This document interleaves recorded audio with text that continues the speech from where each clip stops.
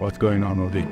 We did a product shot today. We took the most delicious cornflakes you can get and went through several steps to take the most awesome product shot that you can think of. Let me show you what we did today.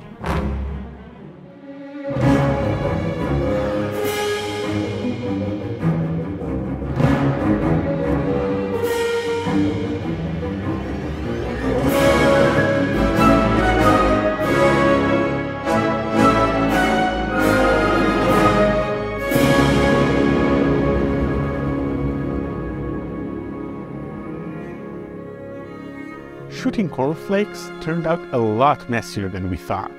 When we started out, we had to pick up the camera and the lens. We wanted a camera that was capable of slow motion because we wanted to show the rotation around the corn. We went for the Sony a7S III, one because this is what we had on hand, but two because it is capable of 200 FPS under full HD settings. For a lens, we picked up the Sigma 70mm f2.8 macro. We did this because we wanted to get a lot of coverage. We wanted to be able to shoot close, a little bit further away. We also wanted to show the details in the delicate cornflakes flakes. Anyways, we wanted to show a lot of detail, and the macro lens allowed us to do this. We also needed some shots to break in and out of, so we went for the Laowa periscope lens. This is a specialized lens with a unique look, and you can get some really incredible shots with it. Everything looks so big when you get so close. Using two lenses, we were able to create several different looks, and those will help us when we come to composite the final shot. One of the things I like with food shots is when you spin around the food and see everything going down.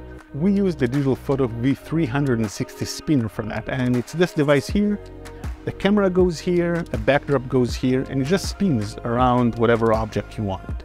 When you're shooting food, soft light is your best friend. We use two small ring lights, the 450 and the 220. Those are bicolor, and those gave us plenty of light even through the diffusion to light our shot. One thing you have to be conscious about is that the camera is going to be spinning, so the light is going to come from different directions depending on where the camera is currently on the spin arc. We tried several bowls, and for reflection management we opted for a slightly matte bowl made out of wood.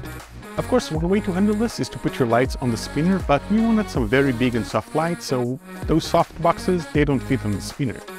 On the other hand, we did put a backdrop on the spinner, so we have total control of this blue, very happy background.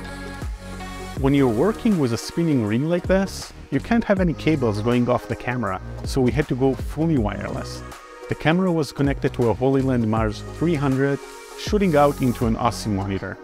That allows us to nail focus on the hard shot and make sure that whatever we did shot correctly. We set the camera to SMQ. Even though we shot high FPS, we were able to see slow motion in real time on the playback monitor. One thing that can really show you motion is to have a static element in the shot. For example, the bowl. And this is how you can see how the camera spins around the bowl. If you want to take it up a notch, you can add some moving elements like chocolate syrup, strawberries, or whipped cream. Doing this kind of a video is not trivial. Some stuff you'll have to shoot again and again and again and again. Sometimes because you're out of focus, sometimes the lighting was off, sometimes the movement wasn't right. You just have to flow with it. For focusing, we closed the aperture a little bit and we set our hand at the focusing point. If you do have moving objects like this, this could end up pretty messy. So make sure you use some drapes or nylon bags to cover everything that you don't want to get spills over it. I hope you've enjoyed this video. This is Udi from DIYPhotography.net. Hit the like button, the share button, just hit all the buttons on the screen, and I'll be seeing you in the next video.